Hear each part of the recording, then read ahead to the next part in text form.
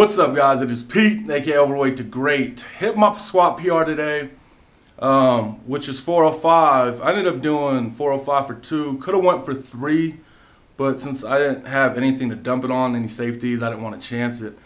Another thing, I'm stopping small of it's a 3-week program. I only ran it for 1 week, and my old PR was 375, and now I jumped it up to 405 for 2.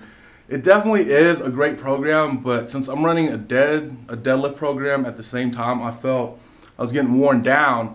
So what I'm doing is I'm getting on another program. In my next video, I'll get more into that.